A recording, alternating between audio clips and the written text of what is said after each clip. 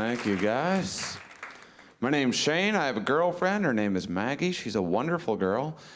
She calls me her angel because she doesn't believe in me. And she's always making me feel like less of a man, you know, and not just because she makes me pee sitting down, but she hates my new sex move. It's called the reality. It's where right before I come, I try really hard not to come, and then I come anyways. Yeah. It's called the reality. Some of you guys know it.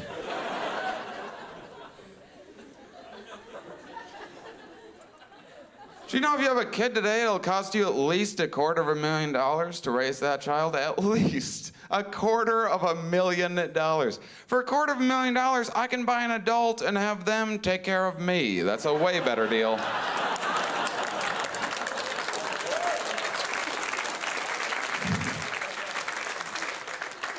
I'm broke, because I'm American and bad with money. I don't know if you've seen the news stories lately. I saw one recently. I was all excited. It was like, top 10 signs the American economy is recovering. I was like, great news. Then I read it, and it goes, they picked like 10 of the most ridiculous things they could pick. They're like, well, first off, during the recession, casinos, they're having a hard time. No one was gambling, no one was going to Vegas. And then last year, they had a 3% increase in business, so people are gambling again. That's good.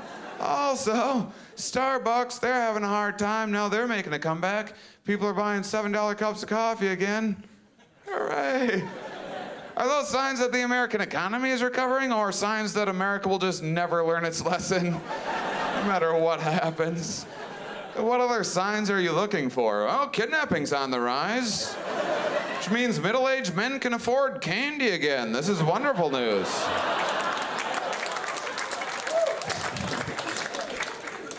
Reminds me of like summer 2008 in the US, gas peaked at like $4.50 a gallon, and truck and SUV sales, they just stopped. You couldn't get rid of one, nothing. And then a few months later, gas went back down to like $2 a gallon, and people just started buying trucks and SUVs again. Because Americans are just like, well, thank God that's never going to happen again. America just behaves like a suicidal person. Like, oh yeah, I see the end coming. I'm just gonna spend, have some fun with it. If I'm gonna go to the apocalypse, I'm gonna do it driving a Hummer, damn it. What am I gonna go into my Mad Max rolling gun battle driving a Prius? Where am I gonna put the gun turret? You know what I want? I want a gas-powered gun that fires $100 bills at queers with a hole in the back so I can fuck it at the same time.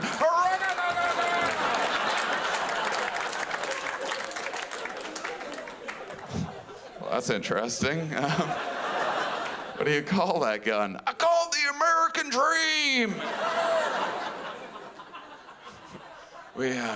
We do have a serious problem in the U.S., and no one really seems to be talking about it, but man, it is just way too hard to buy grenades. Oh, it's all these rules and regulations. You got to get fingerprints, background checks. I'm not trying to do something serious, like get a job at a grocery store. I just want to buy a case of grenades to protect my home, damn it. If that sounds like a silly self-defense weapon to you guys, you'd be wrong. You think a gun is better? You're out of your mind. Someone breaks into your house, what are you gonna do with a gun? You gotta go out there. You gotta investigate. You gotta find that person. You have to aim. Now you're in a shootout. Grenade, you just crack open that bedroom door a little bit, roll a grenade out there.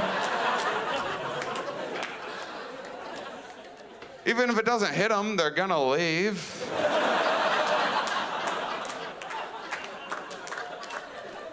Just hope you don't have a dog that plays fetch.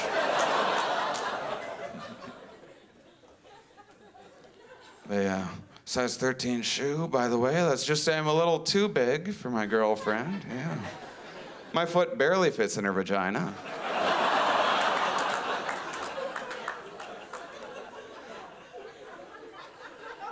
I like that expression, it's not the size of the boat, it's the motion in the ocean.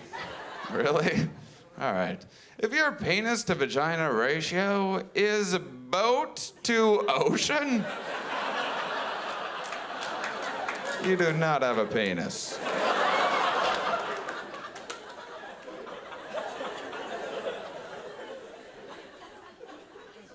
I sometimes tell jokes that are offensive. I don't mean to offend anyone or whatever. It just happens sometimes. I just do what I think is funny. And it's understandable once in a while. Like, I have this joke, my girlfriend has a bald vagina, which is one of the benefits of chemotherapy. Oh, yeah, really serious subject matter. Nothing to joke about. Yeah, I wish I never would have wrote that joke. Popped into my head one day. I was like, oh, fuck, that's funny. Out of my hands after that. This guy came up to me after the show once. He's like, my grandfather died of cancer. You're going to hell for your insensitive jokes. I was like, my grandfather went to hell, you insensitive asshole. Thank you guys very much. You're a wonderful audience. I appreciate it. Thank you.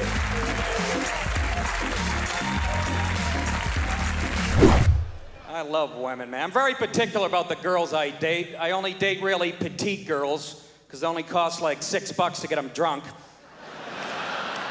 So fish think about nothing, nothing, nothing, nothing, nothing, all the time, nothing. Maybe every once in a while they go, man, I'm wet and I don't have any arms.